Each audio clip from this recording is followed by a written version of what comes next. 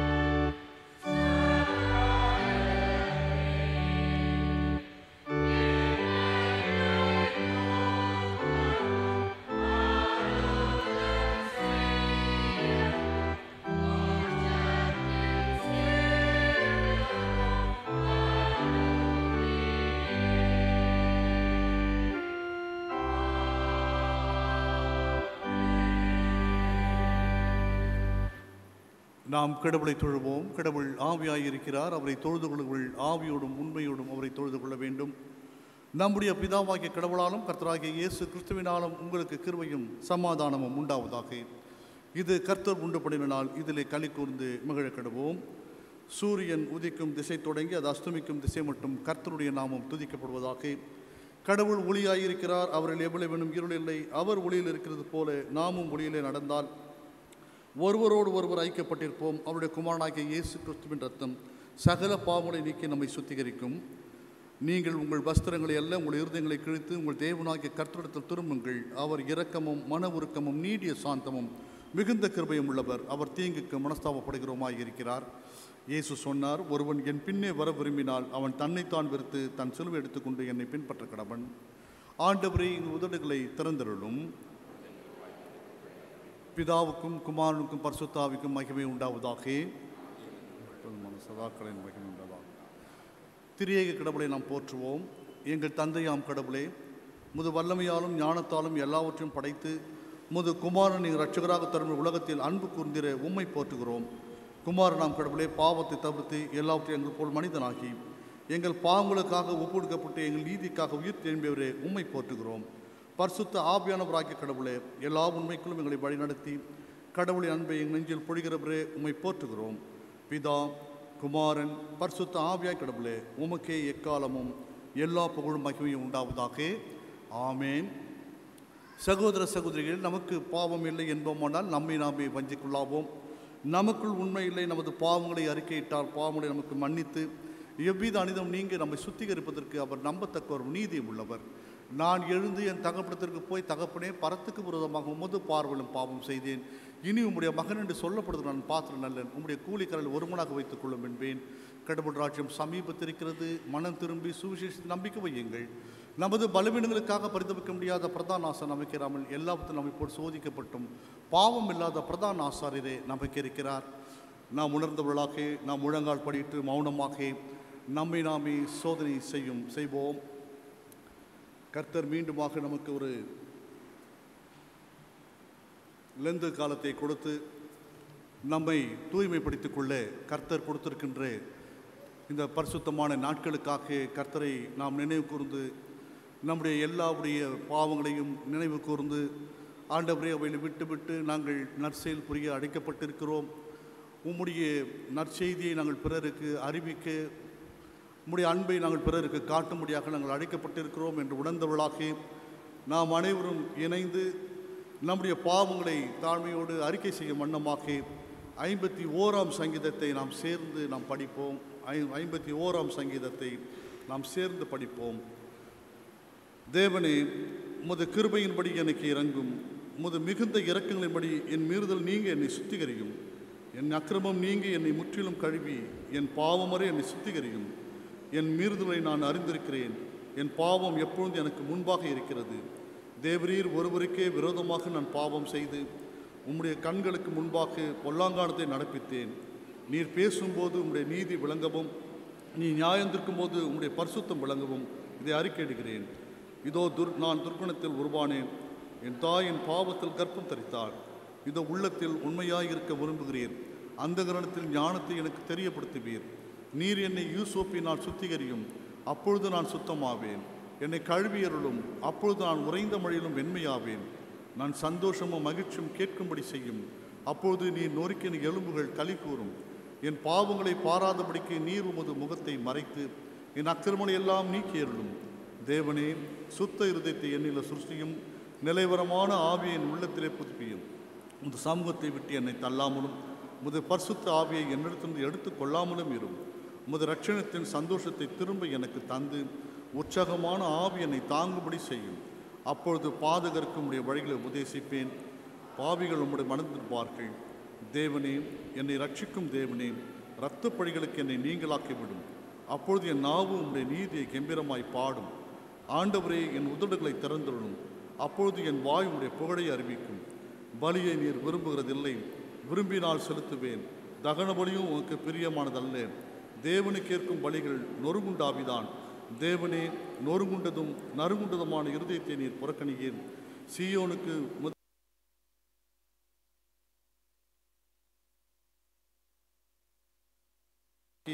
நீதியின் பலியின் மேல் பிரியப்படுவீர்.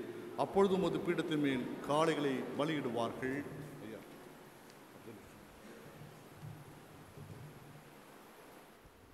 சர்வ வல்லமையும் மிகுந்த இரக்கம் உள்ள ஆண்டவர் மன்னிப்பையும் பாவ நிமித்தி நமக்கு கட்டளையிட்டருளி வாழ்க்கையை சீர்படுத்துவதற்கான காலத்தையும் தமது பரிசுத்தாவின் கிருபையும் தேற்றுதலையும் தந்தருள்வாராக. ஆமேன். ஆண்டவரை துதியுங்கள்.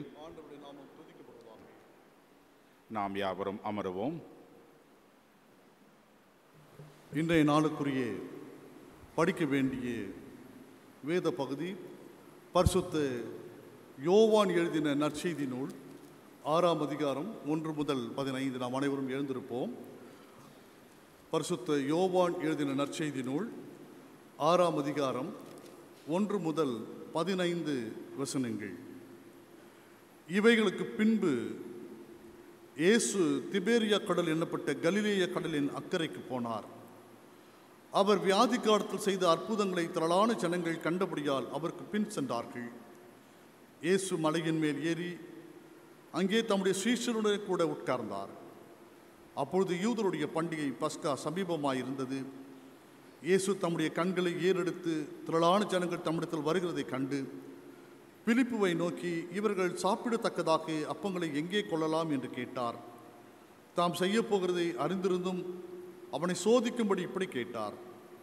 பிலிப்பு அவருக்கு பிரதித்திரமாக்கி, இவர்களில் ஒவ்வொருவனும் கொஞ்சம் கொஞ்சம் எடுத்துக்கொண்டாலும் 200 பணத்துக்கு அப்பங்களும் இவர்களுக்கு போதாதே என்றான். அப்பொழுது அவருடைய சீஷரில் ஒருவனும் சீமோன் பேதுருவின் சகோதரனுமாகிய அந்திரேயா அவரை நோக்கி, இங்கே ஒரு பையன் இருக்கிறான்.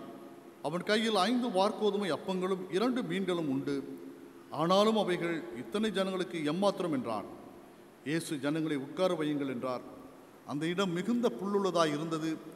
பந்திருந்த புருஷர்கள் ஏறக்குரிய 5000 பேராய் இருந்தார்கள். இயேசு அந்த அப்பங்களை எடுத்து ஸ்தோத்திரம் பண்ணி சீஷரிடத்தில் கொடுத்தார். சீஷர்கள் பந்தி இருந்தவர்களுக்கு கொடுத்தார்கள். அப்படியே மீன்களையும் அவர் எடுத்து அவர்களுக்கு வேண்டிய மட்டும் கொடுத்தார். அவர்கள் திருப்தி அடைந்த பின்பு அவர் தம்முடைய சீஷர்களை நோக்கி, ஒன்றும் சேதமாய் போகாதபடிக்கு மீதியான துணிக்கைகளை சேர்த்து வையுங்கள் என்றார். அந்தப்படியே அவர்கள் சேர்த்து வார்கோதுமை அப்பங்கள் 5 அவர்கள் சாப்பிட்டு மீதியான துணிக்கைகளினாலே 12 கூடைகளை நிரப்பினார்கள். இயேசு செய்த அற்புதத்தை அந்த மனுஷர் கண்டு, மெய்யாகவே இவர் உலகத்தில் வருகிறவரான தீர்க்கதரிசி என்றார்கள். ஆதலால் அவர்கள் வந்து தம்மை ராஜாவாக்கும்படி பிடித்து கொண்டு போக மனதாய் இருக்கிறார்கள் என்று இயேசு அறிந்து மறுபடியும் விலக்கி தனியே மலையின் மேல் ஏறினார். படிக்க வேண்டிய பாடம் படித்து முடித்தாயிற்று. கிறிஸ்துவே உமக்கே மகிமை உண்டாவதாக. சபையார் அமர்வோம். அன்புக்குரிய திருச்சபையாரை, இந்த நாளிலும் நம்முடைய தியானத்திற்காக நம்மை சத்தியத்துக்குள் வழிநடத்துவதற்கு வருகை புரிந்திருக்கின்ற தூய மத்தேயு ஆலயத்தினுடைய போதகரும் சேர்மனுமாக இருக்கிற அருள் திரு சாலமன் சவுந்தரதாஸ் ஐயார் அவர்கள் வந்திருப்பது மிக்க மகிழ்ச்சி. பேராயத்தில் அவர் பல பொறுப்புகளை சிறப்பாக வகித்து மூத்த ஆயர்களில் ஒரு சிறந்த ஒருவராக இன்றைக்கும் தன்னுடைய பணியை சிறப்பாக செய்து கொண்டு வருகிற ஆயரை நாம் இன்றைக்கு நம்முடைய தியானத்தின் மூலமாக அவரை சந்திப்பதில் மிக்க மகிழ்ச்சி அடைகின்றோம். ஆயர் அவர்கள் நம்மை தியானத்திற்குள்ளாக வழிநடத்துவார். அவரை திருச்சபையின் சார்பாக வாழ்த்தி வரவேற்கிறோம்.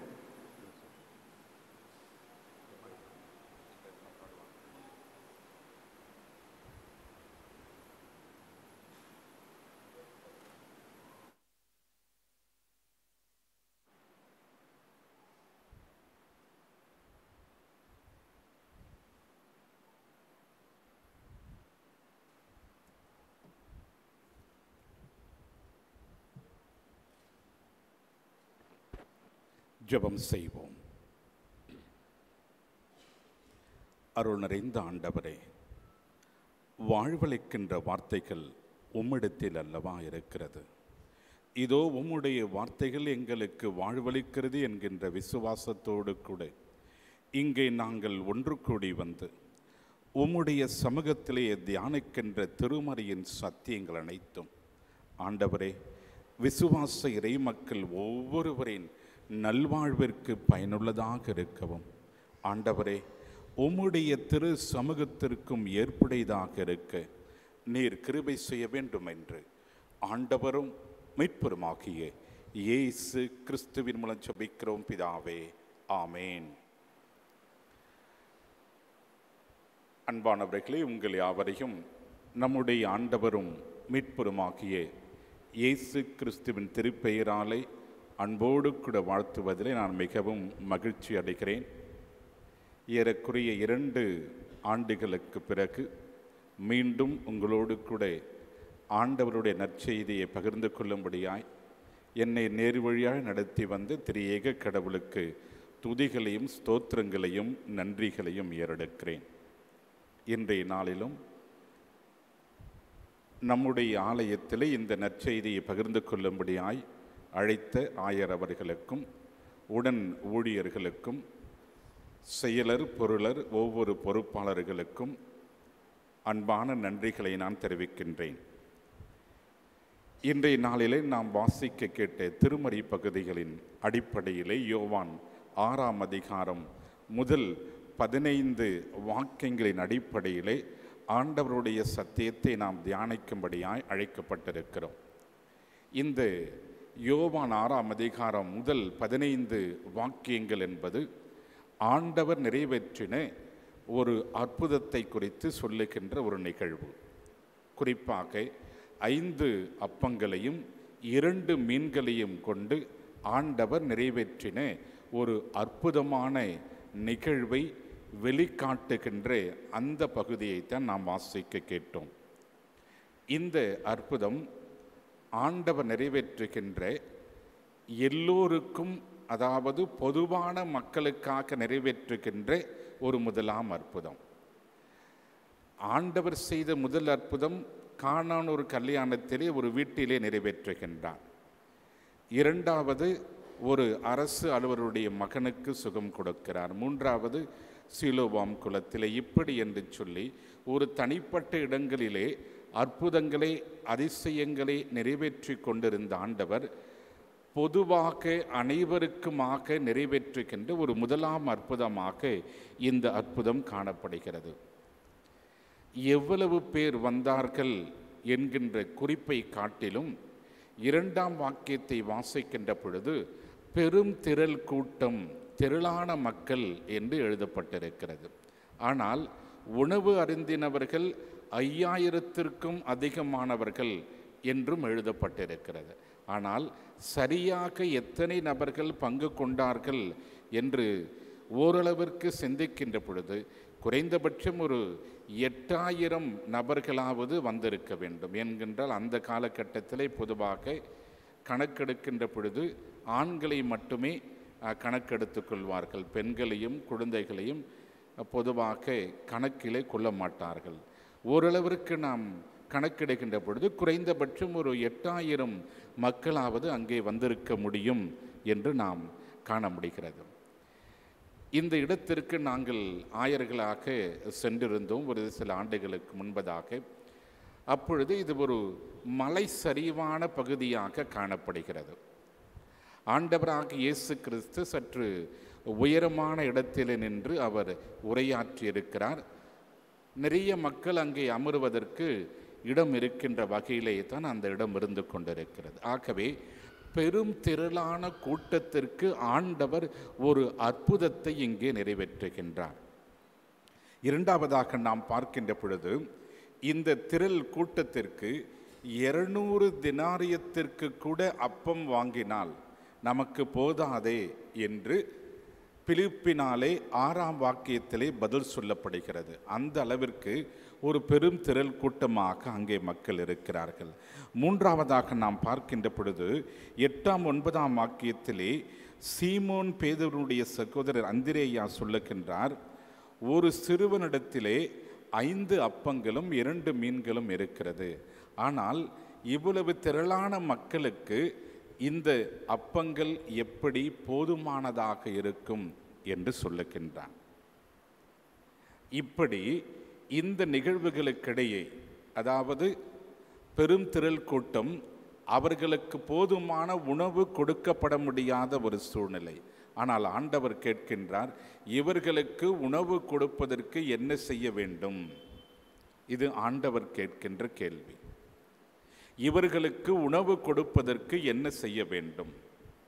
இங்கே ஆண்டவருடைய கரிசனை எப்படிப்பட்டதாக இருக்கிறது என்று சொன்னால், 2ஆம் வாக்கியத்திலே காணுகின்ற பொழுது பெரும் திரள் கூட்டம் அவர் அற்புதங்களையும் அதிசயங்களையும் நிறைவேற்றியதினாலே அவர் எங்கே சென்று கொண்டிருந்தாரோ அவரை பின்தொடர்ந்து பெரும் திரளான கூட்டம் வந்து கொண்டே இருந்தது. ஆண்டவராக இயேசு கிறிஸ்து எங்களுடைய வாழ்க்கையிலே, நம்முடைய வாழ்க்கையிலே அற்புதம் செய்ய மாட்டாரோ என்கின்ற ஒரு ஏக்கத்தோடு கூட ஒரு பெரும் திரள் கூட்டம் அவரை பின்தொடர்ந்து கொண்டே இருந்தது. இயேசுவினுடைய கரிசனையும் இந்த பெரும் திரள் கூட்டத்திற்கு ஒன்றும் முடியவில்லை என்று சொன்னாலும் இந்த பெரும் திரள் கூட்டத்திற்கு என்னை நம்பி வந்து கொண்டிருக்கின்ற விசுவாச மக்களுக்கு நான் என்ன செய்வேன், எதை கொடுப்பேன் என்று ஒரு ஏக்கத்தோடு ஆவலோடு மக்கள் மீது, விசுவாசிகளின் மீது கரிசனையோடு கூட அவர் கேள்வி கேட்கின்றார். ஆனால் அருகில் இருந்தவர்களுக்கு இது முடியாதே, பணத்தின் அடிப்படையில் முடியாது, இடத்தின் அடிப்படையில் முடியாது, இவ்வளவு மக்களுக்கு எங்கே சென்று நாம் உணவு கொள்வது என்று சொல்லி முடியவில்லையே என்று அவர்கள் ஏங்கிக் கொண்டிருக்கிறார்கள். ஆண்டவராகிய இயேசு கிறிஸ்து தன்னை தேடி வருகின்ற மக்களுக்கு இடத்தையோ பணத்தையோ சூழ்நிலைகளையோ அல்ல, எதை செய்தாகிலும் என்னுடைய விசுவாச இறை மக்களுக்கு அவர்களுக்கு வேண்டியதை நான் கொடுப்பேன் என்று நமக்காக வாஞ்சிக்கின்ற ஆண்டவராய், நமக்காக ஆவலோடு காத்திருக்கிற ஆண்டவராக அவர் இருக்கிறார். உடன் இருக்கிறவர்கள் இல்லை என்று சொல்லுகிறார்கள். 200 தெனாரியத்திற்கு வாங்க முடியாதே, இங்கே சென்று இந்த இடங்களிலே இவ்வளவு அப்பங்கள் வாங்க முடியாதே என்று கைவிரித்தாலும் தன்னை அற்புதங்களின் மீது, அதிசயங்களின் மீது விசுவாசம் கொண்டு என்னை தேடி வருகின்ற மக்களுக்கு நான் எதையாவது செய்தாக வேண்டும் என்று ஆண்டவர் அவருடைய விசுவாசிகளுக்காக, அவர் மீது நம்பிக்கையோடு வருகின்ற மக்களுக்காக காத்திருந்து எதையாவது நிறைவேற்ற வேண்டும் என்று சொல்லுகிறார். அங்கே ஒன்றும் இல்லை. ஆனால் இது எதை நமக்கு நினைவூட்டுகிறது என்று சொன்னால், படைப்பின் வரலாற்றிலே ஒன்றும் இல்லாமையிலிருந்து எல்லாவற்றையும் நிறைவேற்றுகின்ற ஆண்டவர். அவுட் ஆஃப் நத்திங் என்று சொல்லுவார்கள். அது எபிரேயத்தில் எக்ஸ் நெகிலோ, அவுட் ஆஃப் நத்திங். ஒன்றும் இல்லாமையிலிருந்து எல்லாவற்றையும் உருவாக்குகின்றவர் தான் நம்முடைய கடவுள். அதைத்தான் இங்கே செய்கின்றார். இல்லை, முடியாது என்று இருந்த இந்த இடத்திலே முடியும் என்று சொல்லி, கடுகளவு விசுவாசம் இருந்தாலும் இந்த மலையை பார்த்து பெயர்த்து போ என்று சொன்னாலும் அது நடக்கும் என்று சொல்லி 5 அப்பங்களையும் 2 மீன்களையும் கொண்டு பெரும் திரளான கூட்டத்திற்கு தன்னுடைய அதிசயத்தின் மூலமாய், அற்புதத்தின் மூலமாய் அவையை தேடி வந்த மக்களுக்கு போஷிக்கின்ற ஆண்டவரை இங்கே நாம் காணுகின்றோம். இங்கே மட்டுமல்ல, இந்த அதிசயம் மட்டுமல்ல, தன்னுடைய வார்த்தைகளை நம்பி ஒரே ஒரு மனிதன் மூலமாய், யாத்திராக 3ஆம் அதிகாரத்தை வாசிக்கின்ற பொழுது மோசே என்கின்ற ஒரே ஒரு மனிதனை எழுப்பி, உனக்கு உதவியாக ஆரோன் இருப்பான், அழைத்து கொண்டு வா என்று சொல்லி அன்று இஸ்ரேல் மக்களை, பெரும் திரளான கூட்ட மக்களை எகிப்திலிருந்து அழைத்து கொண்டு வெளியே வருகின்றார். 40 ஆண்டு கால பயணம். எங்கேயும் பயிர் செய்வதற்கு, தொழில் செய்வதற்கு, சம்பாதித்து கொள்ளுவதற்கு, உணர்வை தேடுவதற்கு எந்த விதமான காரியங்களும் அவர்களுக்கு கிடையாது.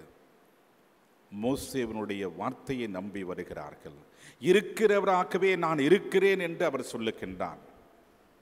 நேற்றும் இன்றும் என்றென்றும் மாறாத ஆண்டவராய் நான் இருக்கிறேன், உன்னுடைய மூதாதையர்களோடு இருந்து வழிநடத்தின அதே ஆண்டவர் நான் உங்களை வழிநடத்துவேன், நீங்கள் இங்கிருந்து இன்று இரவு வெளியே வாருங்கள் என்று சொல்லி அழைத்த பொழுது ஆண்டவர் தான் இதை சொல்லுகிறார். நம்முடைய யெகோவா தான் நம்மை அழைக்கிறார் என்று சொல்லி விசுவாசத்தோடு இஸ்ரேல் மக்கள் வெளியேறி வந்தார்கள். அவர்கள் வந்த பொழுது ஏறக்குறைய 40 ஆண்டு காலம் வனாந்தரத்திலே அவர்கள், அருமையாய் சொல்லுகின்றார், அவர்களுடைய கால்கள் எந்த விதமான தீங்குக்கும் உழைப்படவில்லை, அவர்களுடைய உடைகள் எங்கும் நைந்து போகவில்லை. பகலிலே இரவிலே மேக ஸ்தம்பமாகவும் ஆண்டவருடைய நிலவாகவும் இருந்தவர்களை வழிநடத்தினவர். உணவிற்கு மன்னாவையும் காடையும் கொடுத்து, தண்ணீர் கேட்ட பொழுது மாறாவிலே தண்ணீரை கொடுத்து வழிநடத்தின அதிசயமான ஆண்டவர் தான் நேற்றும் இன்றும் என்றென்றும் மாறாத ஆண்டவராய் இங்கே பெரும் திரளான மக்களுக்கு 5 அப்பங்களையும் 2 மீன்களையும் கொண்டு அதிசயத்தை நிறைவேற்றுகின்றார். அவரை நம்பி வருகின்ற பிள்ளைகளை ஒரு பொழுதும் கைவிடுவதில்லை. இஸ்ரேல் மக்கள் முறுமுறுக்கிறார்கள். நாங்கள் எதிர்த்து இருந்திருந்தால் ஒருவேளை உணவாவது எங்களுக்கு கிடைத்திருக்குமே, இந்த வனாந்தரத்திலே உணவில்லாமல் எங்களை சாகடிப்பதற்கான நீர் கொண்டு வந்தீர் என்று சொல்லி மோசேவை கேட்கிறார்கள். மோசே ஆண்டவரிடத்திலே மன்றாடுகிறார். மன்னா கொடுக்கப்படுகிறது, காடை கொடுக்கப்படுகிறது.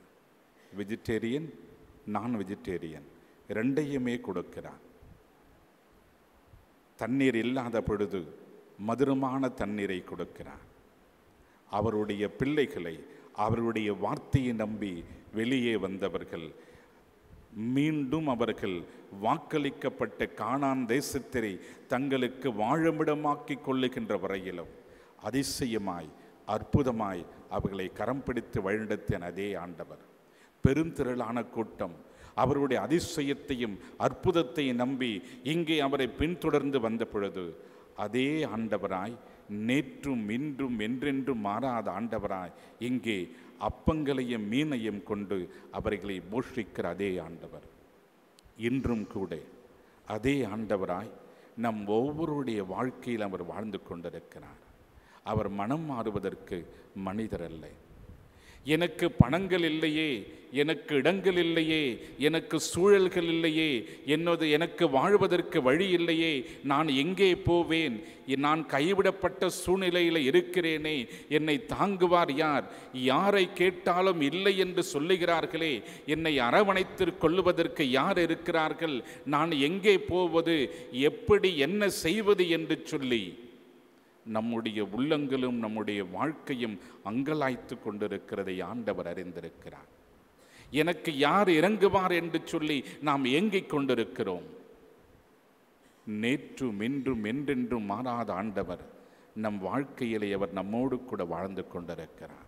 அவர் மீது விசுவாசம் கொண்டு அவரை தேடி வருகின்ற பிள்ளைகளுக்கு அவருடைய வாழ்க்கையிலே அதிசயங்களையும் அற்புதங்களையும் நிறைவேற்றி கொடுப்பதற்கு அவர் வல்லமையுள்ள ஆண்டவராய் நம்முடைய வாழ்க்கையிலே வழிநடந்து வந்திருக்கிறார்.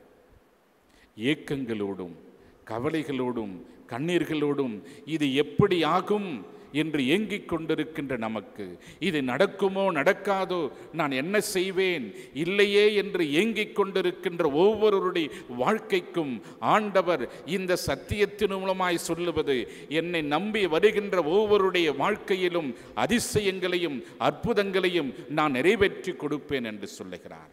அந்த இறுதி வாக்கியத்தில் அருமையாய் சொல்லுகின்றார், இந்த அதிசயத்தையும் அற்புதத்தையும் அவர்கள் கண்டதினாலே ஆண்டவர் மீது இன்னும் விசுவாசம் கொண்டார்கள். ஆம் அன்பானவர்களே, அவரை நம்பி வந்திருக்கிறவர்களை ஒரு பொழுதும் அவர் வெட்கமடைய செய்வதில்லை. வாக்களிக்கப்பட்ட இடத்திலே 40 ஆண்டு காலமாய் நடந்து வந்தார்கள். வாழ்க்கையில் ஏறக்குறைய பாதி நாட்களுக்கு மேலாக அவர்கள் நடந்தே கடந்து வந்தார்கள். ஏறக்குறைய 2 சந்ததியினர், ஒரு சந்ததி புறப்பட்ட ஒரு சந்ததி நிச்சயமாக கானான் தேசத்தை சந்தித்தே இருக்காது. வயதானவர்கள், மிகவும் வயது மிகுந்தவர்கள் எல்லாம் புறப்படுகின்ற சூழ்நிலை இருந்தவர்கள் 40 ஆண்டு காலம் அவர்கள் கடந்து வந்திருக்க முடியாது. ஒரு சந்ததி வழியிலேயே அடக்கம் செய்யப்பட்டிருக்கும். 2 சந்ததிகளாய் அவர்கள் நடந்து வந்திருக்கிறார்கள். ஆனாலும் அவர்களுக்கென்று வாக்களிக்கப்பட்டதை ஒருபொழுதும் ஆண்டவர் மாற்றிவிடவில்லை. இருக்கிறவனாகவே நான் இருக்கிறேன், நீ போ, நான் உன்னோடு கூட இருக்கிறேன், என்னுடைய சமூகம் உமக்கு முன்பதாக செல்லும் என்று ஆண்டவர் கொடுத்த அந்த வாக்குத்தத்தத்தை அவர்களுடைய வாழ்க்கையிலே அவர் நிறைவேற்றியிருக்கிறார். இன்றும் கூட அதே விசுவாசத்தோடு ஆண்டவரை நோக்கி பார்க்கிற நம் ஒவ்வொருவருக்கும் அப்படிப்பட்ட அதிசயங்களை மாத்திரமல்ல, அதைவிட மேலான அதிசயங்களை, அதைவிட சிறப்பான அதிசயங்களை நம் ஒவ்வொருடைய வாழ்க்கையிலும் அவர் நிறைவேற்றி கொடுப்பதற்கு வல்லமையுள்ள ஆண்டவராய் அவர் நம்மோடு கூட காத்து கொண்டிருக்கிறார். இல்லையே என்று பலர் சொன்னாலும், இருக்கிறது நீங்கள் கொடுங்கள், 12 துணிக்கைகளை மீதி எடுக்கின்ற அளவிற்கு சரிந்து விழுந்து நிரம்பி கொடுக்கின்ற ஆண்டவராய் அவர் நம்மோடு கூட வாழ்ந்து வந்து கொண்டிருக்கிறார். ஆம் அன்பானவர்களே, விசுவாசத்தோடு கூட ஆண்டவரை தேடி வந்த இந்த மக்களைப் போல நம்முடைய வாழ்க்கையிலே நாம் அவரை தேடும்படியாய் ஆண்டவர் நம்மை அழைத்திருக்கிறார். நாம் தேடுகின்ற பொழுது நமக்கு அவர் கண்டறியத்தக்கவராக இருக்கிறார். தட்டுகின்ற பொழுது நமக்காக திறக்கின்ற ஆண்டவராக இருக்கிறார். நாம் கேட்கின்ற பொழுது நமக்காக கொடுக்கின்ற ஆண்டவராக இருக்கிறார். ஏறக்குறைய 4000 ஆண்டுகளுக்கு முன்பதாகவே அவர்களுக்கு ஒவ்வொரு நாளும் மன்னாவையும் காடையும் கொடுத்த அதே ஆண்டவர் இன்று நம் ஒவ்வொருவருக்கும் நம்முடைய தேவைகளை அவரை நம்பி வருகின்ற பிள்ளைகளுக்கு அவருக்கு நிறைவேற்றப்பட வேண்டிய காரியங்களை கொடுப்பதற்கு அவர் வல்லமையுள்ளவராக இருக்கிறார். ஆண்டவரே, அன்று இஸ்ரேல் மக்களை நீர் வழிநடத்தினீர், அவர்களுடைய தேவைகளை நீர் சந்தித்தீரப்பா. இதோ யோவானிலே நீர் அன்று உம்மை தேடி வந்த மக்களுக்கு அதிசயமாய் அற்புதமாய் நீர் அவர்களை போஷித்தீரே. என்னுடைய வாழ்க்கையிலும் கூட நீர் வாரும். இதோ எப்படியா நான் தவித்து கொண்டிருக்கிறேன், என்னை நீர் ஆறுதல் படுத்தும், எனக்கு இந்த காரியங்களை ஆண்டவரே நீ நிறைவேற்றி தாரும் என்று சொல்லி விசுவாசத்தோடு நாம் கேட்கின்ற பொழுது அவர் இறங்கி வந்து நமக்காக காத்திருந்து அவர் நிறைவேற்றுவதற்கு அதிசயமான ஆண்டவராய், அற்புதமான ஆண்டவராய் நம்முடைய வாழ்க்கையிலே காத்து கொண்டிருக்கிறார். தலைகளை தாழ்த்தி கண்களை மூடி ஆண்டவருடைய சமூகத்தை நோக்கி, ஆண்டவரே நீர் இறங்கி வாரும், என்னுடைய வாழ்க்கையிலே ஒரு அற்புதத்தை நிறைவேற்றும் என்று சொல்லி விசுவாசத்தோடு கூட நாம் ஆண்டவரை நோக்கி ஜெபிப்போம். வல்லமையுள்ள ஆண்டவரே, வழிநடத்துகிற தெய்வமே, 200 தெனாரியத்திற்கு வாங்கினாலும் இவர்களுக்கு போதாதே. எங்கே சென்று இவ்வளவு மக்களுக்கு நாங்கள் அப்பங்களை வாங்கிக் கொள்ள முடியும்? திரளான மக்களுக்கு இது எப்படி போதுமானதாக இருக்கும் என்று சொல்லி அன்று சீடர்கள் சொன்னதைப் போலவே இதோ எங்களுடைய வாழ்க்கையிலும் கூட இது நடக்குமா, இது நடக்காதா? ஆண்டவரே, இது ஏன் இப்படி இருக்கிறது? இது இவர்களுக்கு தேவையில்லை என்று சொல்லி நாங்கள் புறக்கணிக்கப்பட்டவர்களாய், கைவிடப்பட்டவர்களாய், எங்களுக்கு கிடைக்க வேண்டியவர்கள் கிடைக்க பெறாமல் நின்று கொண்டிருக்கின்ற மக்களாய், அங்கலாய்த்து கொண்டிருக்கின்றவர்களாய், தவித்து கொண்டிருக்கிறவர்களாய் இதோ நாங்கள் உம்முடைய சமூகத்தை நோக்கி பார்க்கிறோம். அப்பா தேவரீர், எங்களுடைய வாழ்க்கை உம்முடைய கரங்களில் இருக்கிறது. நீர் எங்களுக்கு நிறைவேற்றுவீர் என்கின்ற விசுவாசத்தோடு கூட இதோ நாங்கள் உம்முடைய சமூகத்தை நோக்கி பார்க்கிறோம். இருக்கிறதோ இல்லையோ, இல்லாதவைகளிலிருந்து எல்லாவற்றையும் நிறைவேற்றுகின்ற ஆண்டவராய் நீர் இருக்கிறீர் என்று சொல்லி நாங்கள் விசுவாசிக்கிறோம். 40 ஆண்டு காலம் இஸ்ரேல் மக்களை போஷித்த கடவுளை, இதோ 5 அப்பங்களையும் 2 மீன்களையும் கொண்டு ஏறக்குறைய 8000 மக்களுக்கு போஷித்திருக்கிற ஆண்டவரே, இதோ எங்களுடைய வாழ்க்கையிலே நீர் இறங்கி வாரும். ஆம் ஆண்டவரே, அன்று அந்த மக்களுக்கு இறங்கின ஆண்டவரே, இன்று எங்களுடைய வாழ்க்கையில் இறங்கி வாரும். இப்படியாய் அநேக தேவைகளோடு கூட நாங்கள் உம்மை நோக்கி பார்க்கிறோம். உம்முடைய வல்லமை இறங்கி வரட்டும். உம்முடைய அதிசயங்களை, அற்புதங்களை எங்களுடைய வாழ்க்கையில் நிறைவேற்றி தாரமப்பா. நீர் எங்களை எப்பொழுதும் வெட்கமடைய விடுவதில்லை என்று சொல்லி நாங்கள் விசுவாசிக்கிறோம். நீர் எங்களுடைய வாழ்க்கையிலே அற்புதங்களை நிறைவேற்ற போகிறீர் என்கின்ற விசுவாசத்திற்காக நாங்கள் உமக்கு நன்றி படைக்கிறோம். நீர் ஆசீர்வதியும் வழிநடத்தும். ஆண்டவரும் மீட்பருமாகிய இயேசு கிறிஸ்துவின் மூலம் ஜெபிக்கிறோம் எங்கள் ஜீவனுள்ள நல்ல பிதாவே, ஆமேன்.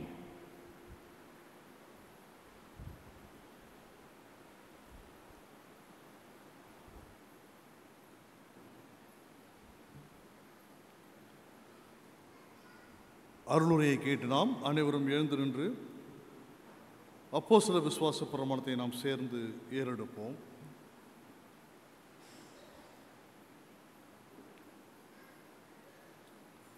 வானத்தையும் பூமியும் படைத்து சர்வமுள்ள பிதாவாகிய தேவனை விசுவாசிக்கிறேன். அவருடைய ஒரே குமாரனாகிய நம்முடைய நாதர் இயேசு கிறிஸ்துவும் விசுவாசிக்கிறேன். அவர் பரிசுத்த ஆவினாலே கன்னிமரியாள் உற்பத்தி பிறந்தார். பொந்து பிலாத்துவின் காலத்தில் பாடுபட்டு சிலுவையில் அறையுண்டு மரித்து அடக்கம் பண்ணப்பட்டு பாதாளத்தில் இறங்கினார். 3ஆம் நாள் மரித்தெழுந்து எழுந்தருளினார். பரமண்டத்துக்கேறி சர்வ வல்லமையுள்ள பிதாவாகிய தேவனுடைய வலதுபாட்டில் வீற்றிருக்கிறார். அவ்விடத்திலிருந்து உயிரோடும் மரித்தோரும் நியாயந்திருக்க வருவார். பரிசுத்த ஆவியை விசுவாசிக்கிறேன். பொதுவாக இருக்கிற பரிசுத்த சபையும் பரிசுத்தமான ஐக்கியமும் பாவம் மன்னிப்பும் சரீரம் உடுத்தலும் நித்திய ஜீவனும் உண்டென்று விசுவாசிக்கிறேன். ஆமேன். கர்த்தர் உங்களோடு இருப்பாராக, உங்களோடு இருப்பாராக. சபையாருக்கு ஒரு அறிவிப்பு. நாளை மறுநாள் ஞாயிற்றுக்கிழமை மாலை வழிபாட்டிலும் நமக்கு சிறப்பு லெந்து கால கன்வென்ஷன் கூட்டம் நடைபெறும் என்பதை ஏற்கனவே நீங்கள் அறிவீர்கள். சகோதரர் டேவிட் விஜயகாந்த் மற்றும் சகோதரி ஜெசிந்த் டேவிட் அவர்கள் மூலமாக கன்வென்ஷன் பாடலோடு கூட இந்த கன்வென்ஷன் நடக்க இருக்கிறது. ஆகவே நீங்கள் தவறாமல் அனைவரும் கலந்து கொண்டு அருகாமையில் இருக்கக்கூடிய அநேகரை அழைத்து வரும்படியாக அன்புடன் கேட்டுக்கொள்ளப்படுகிறீர்கள். கடவுளுக்கு மாட்சி உண்டாகி காணிக்கை பாடலாக நாம் அனைவரும் இணைந்து கீர்த்தனையில் 127 நாம் பாடுவோம்.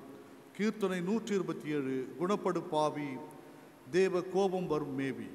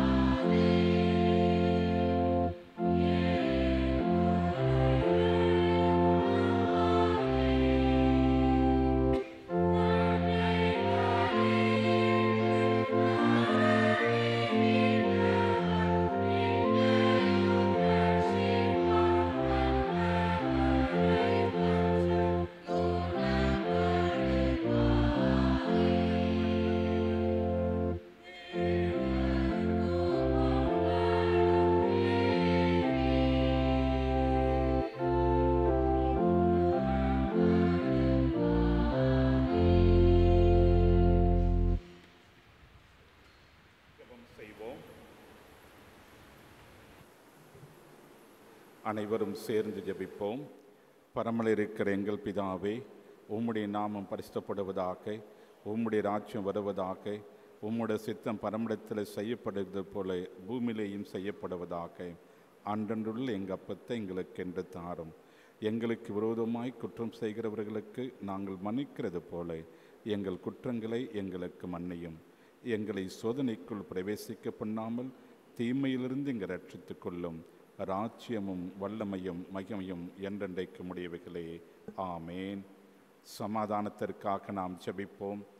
சமாதானத்திற்கு காரணரும் ஏக சிந்தை விரும்புகிறோம் ஆகிய கடவுளே, உம்மை அறிவதே நித்திய ஜீவன், உம்மை செவிப்பதே மெய் சுயாதீனம். தேவரீரை தஞ்சமாக கொண்டிருக்கிற உமது அடியார்களாகிய நாங்கள் எந்தவிதமான விரோதிகளுடைய வல்லமைக்கும் பயப்படாதிருக்கும்படியாக எங்கள் சத்துருக்கள் செய்கிற எல்லா பிரயத்தங்களும் நின்றும் எங்கள் ஆண்டவர் இயேசு கிறிஸ்துவின் வல்லமையினால் எங்களை காப்பாற்றி அருளும். ஆமேன். கடவுளுடைய கிருபைக்காக நாம் ஜெபிப்போம்.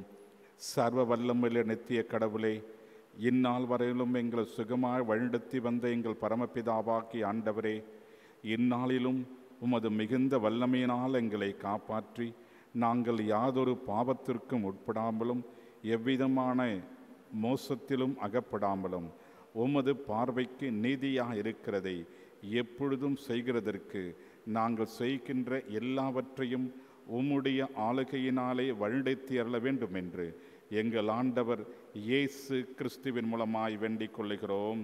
ஆமேன். ஜெபம் செய்வோம். அருள் நிறைந்த ஆண்டவரே, எங்கள் அன்பின் பரலோக பிதாவே, இத்தருணத்திலே நாங்கள் உம்முடைய சமூகத்திலே ஒன்று கூடி வந்து ஆண்டவரே உம்மை ஆராதிக்கும்படியாய் நீர் எங்களை வழிநடத்தின கிருபைகளை எண்ணி பார்த்து உமக்கு துதிகளையும் ஸ்தோத்திரங்களையும் நன்றிகளையும் ஏறெடுக்கிறோம் அப்பா. இதோ நாங்கள் சத்தியத்திலே கேட்ட வண்ணமாக நீர் எங்களுடைய வாழ்க்கையிலே அதிசயங்களை அற்புதங்களை நிறைவேற்றுகிற ஆண்டவராக வழிநடந்து வரும்படியாய் உம்மை நோக்கி நாங்கள் மன்றாடுகிறோம். தேவரீர், இதோ படைக்கப்பட்டிருக்கின்ற காணிக்கைகளுக்காக நாங்கள் உமக்கு நன்றி செலுத்துகிறோம். இந்த காணிக்கைகளையும் இதை படைத்த ஒவ்வொரு கரங்களையும் எம் ஆண்டவர் ஆசீர்வதிப்பீராக. இந்த காணிக்கைகளை கொண்டு இதோ நாங்கள் உம்முடைய ஊழியத்தை உண்மையும் உத்தமமாக நிறைவேற்ற எம் ஆண்டவர் எங்களுக்கு கிருபை தாரும். ஆம் ஆண்டவரே, இப்பொழுதும் கூட தங்களுடைய இருதயத்திலே அநேக வேண்டுதல்களோடு கூட உம்மை நோக்கி பார்க்கிற ஒவ்வொருவரையும் எம் ஆண்டவர் கண்ணோக்கி பாரும். உங்களுடைய இருதயத்தின் வேண்டுதல்களை கேட்பதற்கு என் செவிகள் திறந்திருக்கிறது என்று வாக்கு கொடுத்திருக்கிறீர். ஆம் ஆண்டவரே, உங்களுடைய கூக்குரல்கள் என்னுடைய சமூகத்திலே எட்டியது என்று சொல்லி அன்று நீர் உம்முடைய பிள்ளைகளுக்காக இறங்கி வந்திருக்கிறீர். இதோ ஆண்டவரே, அந்த விசுவாசத்தோடு கூட உம்மை நோக்கி அநேக ஜெபங்களை ஏறெடுக்கிற உம்முடைய விசுவாச இறைமக்கள் ஒவ்வொருவரிடம் எம் ஆண்டவர் இறங்கி வாரும். உம்முடைய பிள்ளைகளின் இருதயத்தின் வேண்டுதல்களுக்கு ஆம் என்றும் ஆமேன் என்றும் நீர் பதிலளிக்கும்படியாய் ஆண்டவரே நாங்கள் உம்மை நோக்கி ஜெபிக்கிறோம் அப்பா. ஆம் ஆண்டவரே, சுகவீனத்தோடு பலவீனத்தோடு உம்மை நோக்கி பார்க்கிற பிள்ளைகளுக்கு எம் ஆண்டவனீர் இறங்கும். உம்முடைய வார்த்தையை அனுப்பி நீர் சுகப்படுத்தியிருக்கிறீர். உம்முடைய வஸ்திரத்தின் ஓரத்தை தொட்டதினாலே எம் ஆண்டவர் சுகம் கொடுத்திருக்கிறீர் அப்பா. இதோ அந்த விசுவாசத்தோடு கூட நாங்கள் உம்மை நோக்கி பார்க்கிறோம். இதோ ஆண்டவரே, சுகவீனத்தோடு உம்மை நோக்கி பார்க்கிற பிள்ளைகள் மீது உம்முடைய வல்லம் இறங்கி வரட்டும். நீர் பரிசுத்தப்படுத்தும், நீர் பலப்படுத்தும் ஆண்டவரே, நீர் சுகப்படுத்தும்படி உம்மை நோக்கி நாங்கள் ஜெபிக்கிறோம். ஆண்டவரே, சிறப்பாக தேர்வுகளை சந்தித்து கொண்டிருக்கின்ற எங்களுடைய குடும்பத்தின் பிள்ளைகள் ஒவ்வொருவருக்காக உம்மை நோக்கி ஜெபிக்கிறோம். ஆண்டவரே, உம்முடைய ஞானத்தினால் அவர் நிரப்பும், உம்முடைய பலத்தினால் அவர் நிரப்பும் அப்பா. ஒவ்வொரு தேர்வுகளையும் உம்முடைய பிள்ளைகள் சிறப்பாய் சந்தித்து அநேக உயர்வுகளை அடைவதற்கு ஆண்டவரே உம்முடைய பிள்ளைகளை நீர் ஆசீர்வதித்து வழிநடத்தும்படியாய் உம்மை நோக்கி நாங்கள் ஜெபிக்கிறோம். ஆம் ஆண்டவரே, எங்களுடைய இல்லங்கள் இருக்கின்ற ஒவ்வொரு சிறு பிள்ளைகளையும் ஒவ்வொரு முதியோர்களையும் ஆண்டவரே எங்களுடைய பெற்றோர்களையும் உடைய கரங்களில் ஒப்புக் கொடுக்கிறோம். ஆண்டவருடைய அருளும் ஆசியும் அவர்களோடு கூட எப்பொழுதும் நிறைந்திருக்கட்டும்.